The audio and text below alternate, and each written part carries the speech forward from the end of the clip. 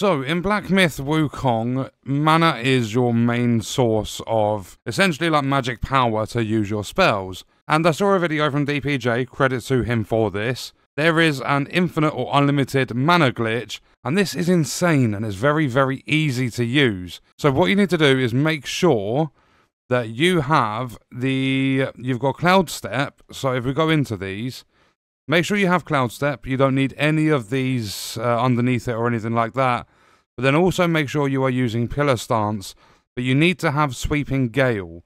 Now with this, how it is, you are going to need to consume a focus point. However, on the left-hand side of this Staff Stances tree, all the way at the bottom, if you can get Endeavour, that lets you do it without a focus point. So basically what we're going to do, and this is nutty, you guys will probably be able to tell by the thumbnail alone, if we do the incense at the shrine, we rest at this shrine, then we come out of it, we're going to kill an enemy or two.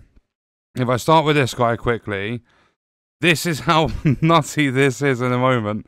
Once we've got that focus point. Okay, so I'm going to have to kill the archer as well. So when you have a focus point, unless you've got Endeavour, you can do it without. Basically, what you want to do is do 3 light attacks, follow it up with a heavy. That's going to do your Sweeping Gale. And whilst that's happening, keep spamming your right trigger, like if you're on controller. Basically, keep spamming Cloud Step until you actually pull off a Cloud Step. So what you want to do is 3 light attacks. And then just pressure the heavy attack and keep spamming Cloud Step. And then it does one. And then what you can do is you can consume all of your mana. And you can just keep casting this over and over again. Even though we have no mana, we're still able to cast it. I wouldn't do it too much. It will crash your game. But you can see we have a load of clones of ourselves. And if we come up to this big guy, what we can do is immobilize and do it again and again. And you can just keep doing it. And then you can watch all of your clones go in and wreck him. They might not even... Oh no, they all disappeared before he died. So we'll go in and just finish off that kill. But then if I wanted more, I can just go, okay, we'll use the Pluck of Many. And then we'll do it again. And this is all without having any mana. And then the way to get out of it, if you want to stop using the glitch for any reason, all you have to do is transform. So that would be using Red Tides, or that's the one I've got equipped.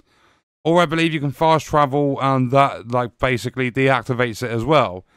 But you can immobilize it, basically all of your spells and everything. Your mana, even though you have none in the bar at the bottom left, your mana is infinite. You can do unlimited spells, and it's crazy. So if I just quickly show you, I'll summon 2 more lots of clones.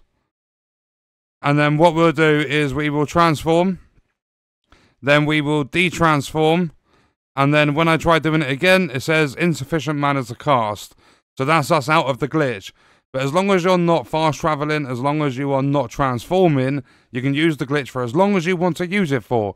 Against all the bosses and everything. So it's crazy. But you do need Pillar Stance, you do need Sweeping Gale within Pillar Stance, and you do need Cloud Step. Otherwise, it's just not going to work. Those are the only requirements for it. And that was an infinite or unlimited mana glitch to get yourself as many spells cast as you want without worrying about mana. And what we are going to do is leave that video there. Let me know your thoughts and stuff about Black Myth Wukong in the comments, and I'll see you guys in the next one. I hope you enjoyed it. Thank you for watching.